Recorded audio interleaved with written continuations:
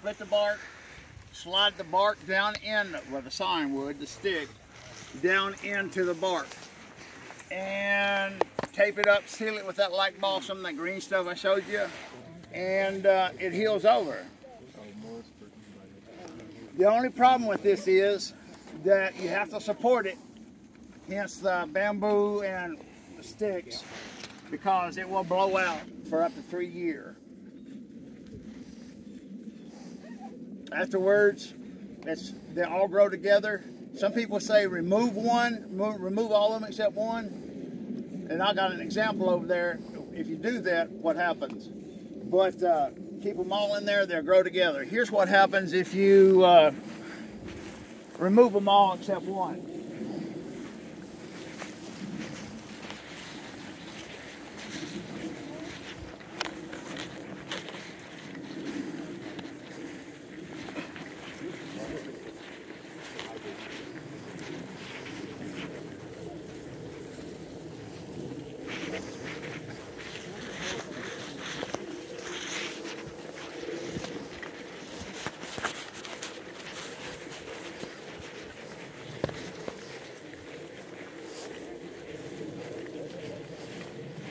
If you remove all of them except one, the whole side of the tree rots out.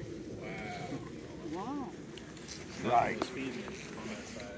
So if it's not feeding it, will rot out. If it's not feeding it, it will rot out. And you can already see the borer galleys in this one.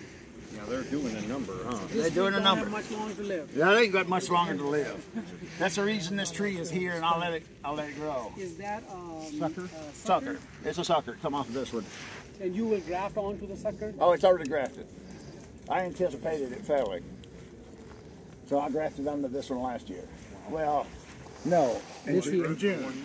This all this growth from 1 year. Yeah, that's all from this year. Now I've noticed you do your grafts way high. I do. Is that because of the deer? Not because of the deer. Cleve, let me ask you something. Yep. If I've got like 3 silons grafted on to the rootstock like that, and only one of them took, would you go back next year and try to put another one Over there. Absolutely. or it could wind up like this? I could wind up like that. Much bud grafting? I don't. bunch of grass around the bark. Small trees I do, persimmon and pawpaw, small trees I do, but when I'm out here, it's all bark grafting. Is there a rule of thumb on the diameter of the graft? If you get bigger than 4 inches, it's hard to get takes. Well, I was going to say if it's bigger than 4 inches, where just one won't feed the whole thing. Right. I was going to say, is it sticks and stuff About, an inch you want to put a graft in about every 2 inches of diameter? of diameter. Okay. Right. Usually graft in June, you say? June, yeah, late May, June. Yeah. Yes, sir. You may have said something I wandered off. The little tree that's on this row that's just beautiful orange fruits on it, they're not ready, very uniform, it's only about 6 feet, 7 feet tall. Does it have a name? Yes, sir.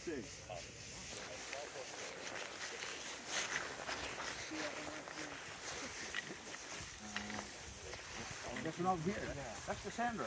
Oh, it is? Yep, that's Cassandra. Oh, okay. And the fruit is smaller this year, and we don't know why. The fruit is generally smaller in all the trees this year. You guys have a drought in the spring? Well, I had a huge drought. I had a drought this fall. Yeah, we did. We had a huge drought in the spring, and then August was pretty dry. So maybe that's why the fruit's small. You see, Bob, you know stuff. I do, sir. Hey, it's a gorgeous tree. This one? It is. And that's This is Cassandra. None of my Cassandra took. Really? JPO2 took, NBO2 took, but Cassandra never takes. I want to have plenty of sign wood, so I'll get you some more. I had someone reach out and wanted 500 to 700 grafts of JTA took. Well, Want sign wood of it? no grafts. Grafted trees. Oh, It's- wow. that's not Go gonna- for it, man. No, it ain't gonna happen.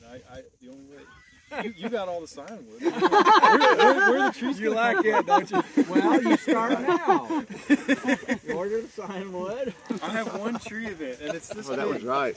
So, Cliff, is this a hybrid? Yes, sir, it is. Let me feel it. Let me feel it. No, you can't eat that. I thought the color was indicative of being right. Mr. Cliff, can I take a picture of you with the tree? Sure. So what's the history of this tree? It's a cross of, Here, just smile for a second. Just smile. There you go. it's a cross of Great Wall with a Rosianca male. So when that gets firm and done, that looks like, it kind of visually looks like a proc. Yeah, the fruit shape does, but it's rated as one of the best tasting fruits in North America. Cool. Persimmon-wise. Cool. Yeah. This one's Pretty. Yeah. Yes, it is.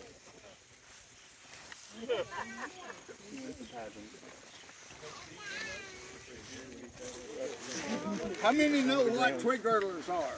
Yeah, I have one. You have one. I'll show you some evidence down here.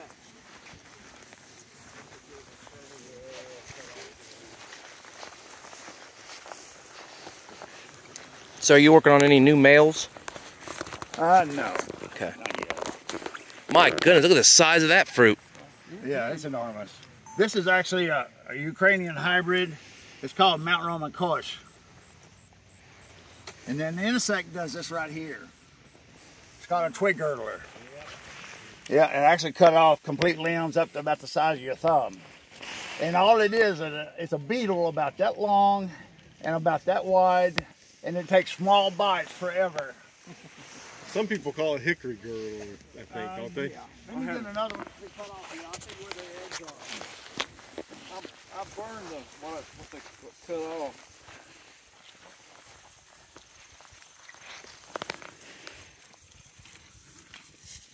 You searching for the eggs? Or? Yeah, oh yeah, I know where they're at. Yeah, the eggs are right there in that little hole. Oh, wow. And You can see them? oh yeah, you can see them. It's in a real tiny hole, isn't What are it? we looking Yeah. at? Oh, that little tiny, here, let me turn it. That Yep, little that tiny, that little tiny hole. So they go right below the leaf? Right, roll leaf bud and lay an egg. And here's a bigger one. You can actually see the scar a little bigger. Yeah. And then after they lay the stem full of eggs, they cut it off and it falls to the ground. Which you need to burn them, don't you? It looks like you might have a dead persimmon some way that way. Probably a neighbor with some of his livestock. A dead persimmon eater. Yeah. That's the one thing we don't like to see on cattle farms. No. I have the keys.